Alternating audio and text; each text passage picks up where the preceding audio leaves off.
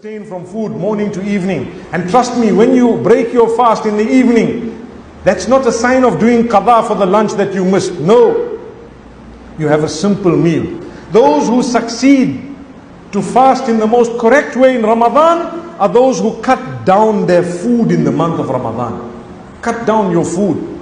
Eat less. For suhoor, you will be able to have a beautiful day without feeling much that you are fasting. But if right in the morning, before you start the fast, you have had a heavy meal, what happens? The enzymes are digesting, the energy required to digest, and everything is happening and acidity is building. By 10 o'clock in the morning, your belly is rumbling because it's calling for more food. Because you had a very heavy meal. So the sunnah is to have a light meal, early morning. Suhoor is only for purposes of barakah. So you have something that takes long to digest, perhaps grains, perhaps a bit of porridge or cereal, a little bit of milk, maybe some water, some dates. Perhaps dates are high in iron and fiber and so on, and a little bit. And then you see how your day goes, because your stomach will not rumble at 10 o'clock. Your energies are used to digest food. So when you have little of it, less energy is used. But we make a mistake. It's like we think, okay, I need to hold my breath, so let me take a deep breath.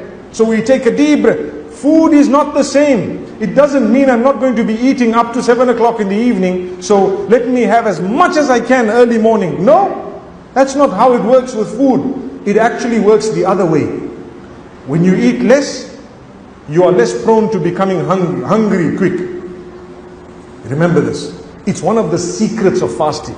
When we say secrets, we don't mean hidden in a closet, but what we mean is something that you need to know that a lot of people are unaware of. And in the evening, if you want to read Taraweeh correctly, make sure your iftar is light.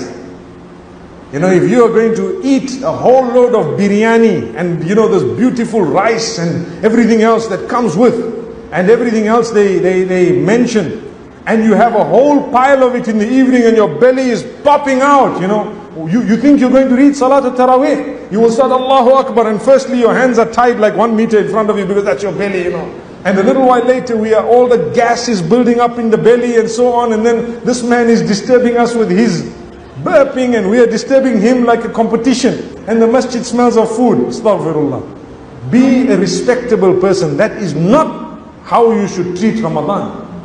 That is not the case. Have a light meal.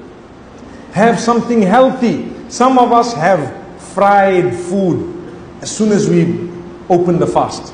The healthiest thing, water, dates, a bit of yogurt, perhaps a bit of bread. Subhanallah. That is extremely healthy.